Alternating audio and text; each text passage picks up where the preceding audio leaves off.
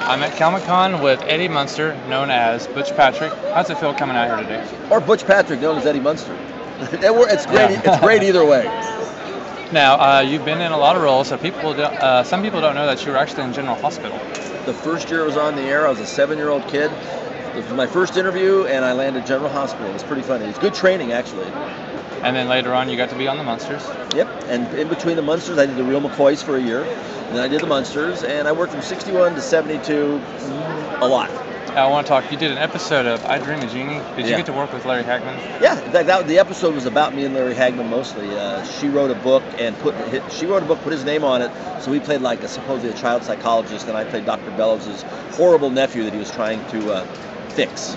Did you guys have any fun off the set or during breaks with him? Do you remember? Not too much. I was in school during breaks, and he's an adult, I'm a kid, but on camera we had a lot of fun.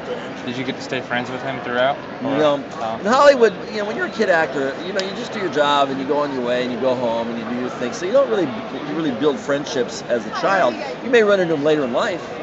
Now, you were also on The Monkees for an episode. That was a great one. Yeah, the now, Monkees. You and me both have something in common. We're both Beatles fans, but I know the Beatles visited the Munsters on one of the set. Could you talk about that? Yeah, they came out one day. I wasn't there, and then I think what the story was is the security for the Beatles was so tight that they had them stay in dressing rooms at the Universal Studios for security reasons. I had a huge dressing room next to Marlon Brando because it was also my school room, and I believe Ringo stayed in my dressing room. Oh, there you go. Yeah. Now, I understand we both love classic cars, and then you buy and sell them. Can you tell about some of the newest ones you've acquired? Well, I acquired the Munster coach and the Dragula. Right now, I used to send them to Australia, but the market kind of dropped out of it. But right now, I actually have a Mercedes. But I'm looking to get another Mach 1, and I'm going to get another Corvette, and I'm kind of looking for a '70 Firebird 400 because I used to own those cars, and I would like to sort of nab onto a few of those. And we're both Mustang fans. I still have my first Mustang. Do you really? Uh-huh. Mine's a '66. Oh yeah, my first car was a '69 Mach 1. First car.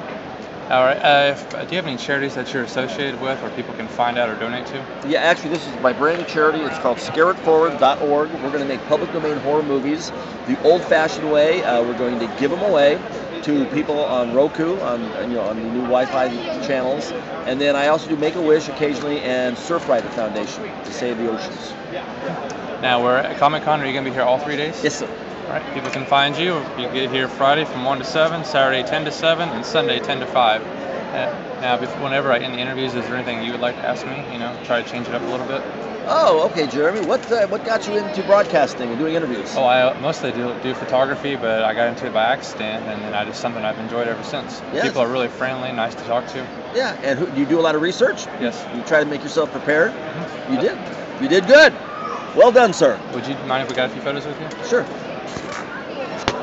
It's going to be in 2 days. Hey, Brian, happy birthday, fellow Leo. My birthday was August 2nd.